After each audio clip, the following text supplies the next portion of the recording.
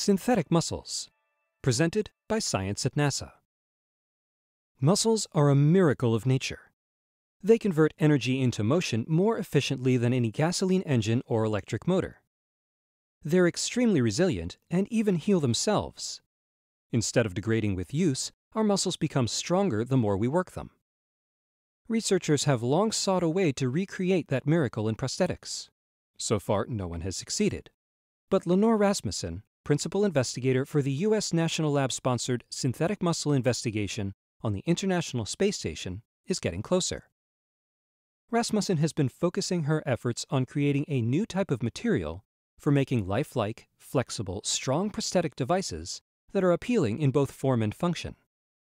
Her quest has led her to a class of smart materials called electroactive polymers. Rasmussen has explained that smart materials react to external stimuli such as light, temperature, and electricity. Like real muscles, electroactive polymers react to electricity, bending in response to an electrical impulse, while real muscles contract. She wanted to find a material that would contract and also expand to affect movement. To develop it, she took any possible candidate and zapped it. She has a personal reason for her quest.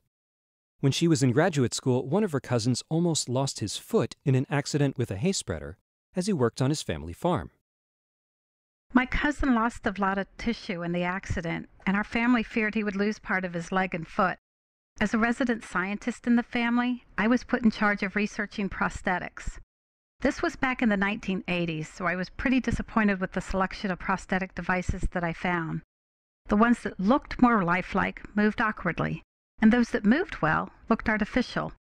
Even with the robotic arms of today, this is still true.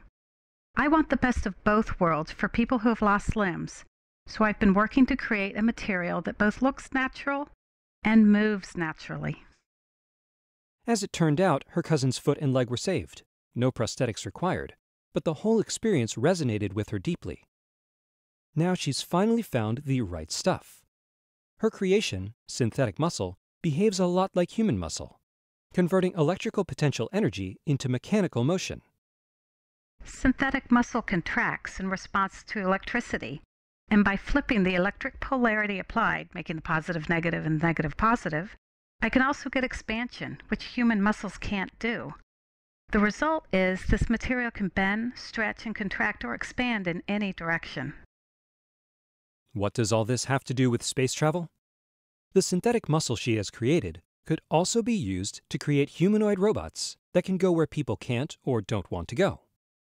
With ability to mimic human dexterity and mobility, such robots could serve as human assistants in space, nuclear plants, or the military. In fact, synthetic muscle samples are being tested for radiation resistance in the synthetic muscle investigation on the station, where the environment allows the samples to be exposed to a wide variety of radiation all at the same time. Variations of the material, with different additives and coatings, were sent to the space station and attached to lesser protected areas of its interior in April. The samples are being photographed every 5 to 6 weeks during exposure before returning to Earth in 2016, where they'll be examined to see how they held up. We are still in the early stages of working with synthetic muscle, but the future looks promising, both on Earth and in space. For more on investigations on the International Space Station, go to www.nasa.gov/station.